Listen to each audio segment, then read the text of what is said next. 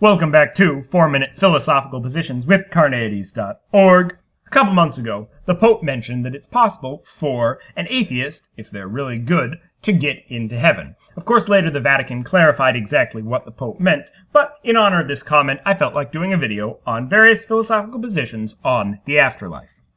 This, of course, is a basic introduction to these positions, and all religions have very intricate nuances of how they believe you can get to the afterlife, or get to heaven. If you want more information, check out those religions, or of course, as always, the Stanford Encyclopedia of Philosophy. One quick caveat before I get going, I'm going to use the word heaven to refer to whatever you believe the good result is after death, just to simplify things and make this easier on everyone. The three views we're going to be looking at are called Pluralism, Inclusivism, and Exclusivism. Their names very much explain what they mean. So, first we'll start with pluralism. Pluralism is the belief that being a good and faithful member of your own religion will allow you access to your own heaven. For example, a good Christian who follows the tenets of Christianity will be good. They'll get into heaven. A Jew, on the other hand, who follows the tenets of Judaism will also be good. They'll get into heaven. However, if you had a Jew who maybe more followed the tenets of Christianity, ate pork, celebrated Christmas, that kind of stuff, they would not be getting into heaven, because they didn't follow the tenets of their own religion. Everyone should be a good member of their own religion.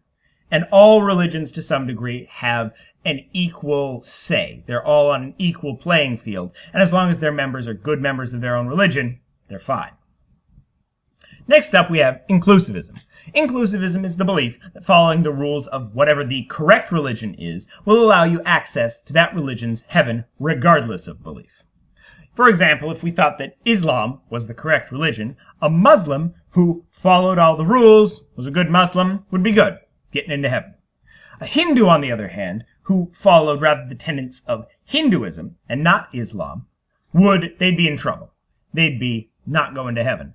But a Hindu who believed in Hinduism but ended up following a lot of the tenets of Islam would be good and going to heaven, as long as they were a good Muslim, even if they didn't believe in Islam.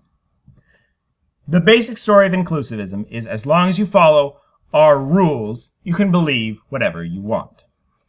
Finally, exclusivism is the belief that the only way to heaven is to be a good and faithful member of the correct religion.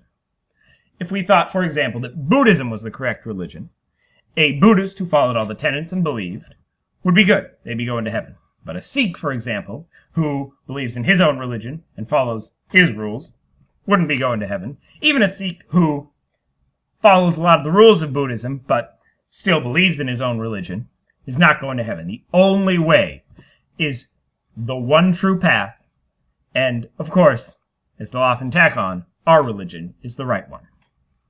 To reduce these positions to caricature, the exclusivist is the one who's saying it's my way or the highway. The pluralist says believe what you want, just don't go back on your own beliefs. And the inclusivist says belief doesn't matter, just be a good person, but only what I define as a good person. So, to answer our original question, can atheists go to heaven? The exclusivist and the pluralist probably don't think so, but the inclusivist will say, well, if you follow our rules, belief doesn't matter. So yes. Stay tuned for more videos at Carneades.org, and stay skeptical.